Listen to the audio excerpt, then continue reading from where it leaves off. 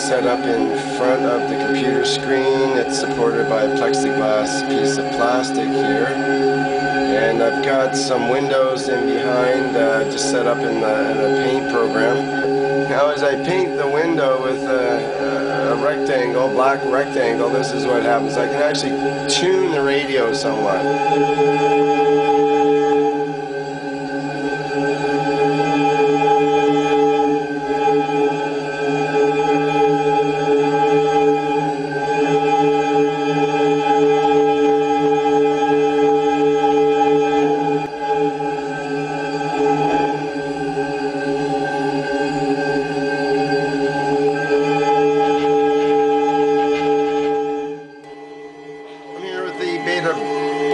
Spirit radio, and we're teaching each other today. Colors is the thing today, and it's a mutual learning experience here. Let me demonstrate. I've got my paint program set up here with some blocks of color. I put the red behind here. First I hold the button, I let go of the button. Quite a strong resonance.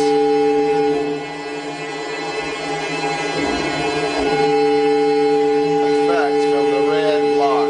Definitely makes a big difference. Okay, now we'll take the blue block, move it in. Much less noise, much quieter.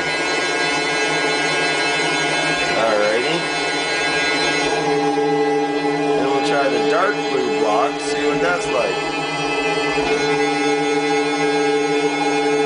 Similar to the light blue one,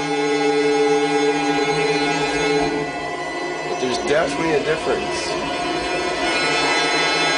The light blue is a much more faint, daintier kind of sound, whereas the dark blue is more, like you would think, more robust.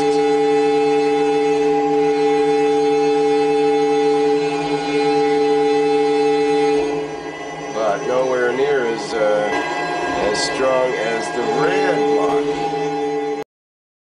I just wanted to show this pretty cool effect here of involved with the same thing that I'm editing the movie that I'm going to include this movie in. And you can see the movie in the background here. It's of the one where I'm moving squares of colors behind the beta blocker on the screen, and we get the response of the beta blocker radio to the different colors on the screen.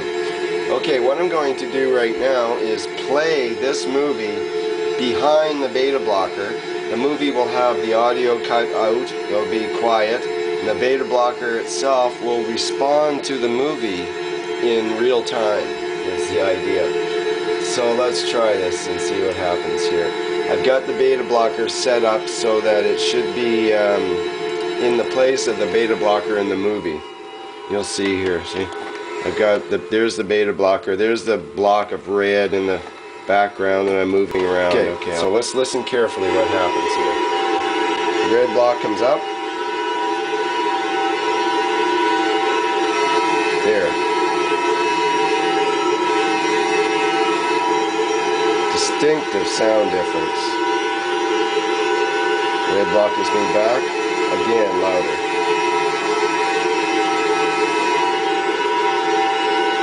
Now the blue block.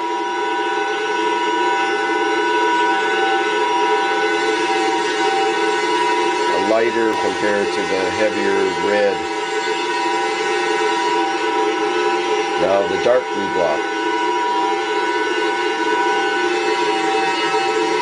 Similar to the light blue, but definitely more of a presence to it, more amplitude, but also a fuller sound.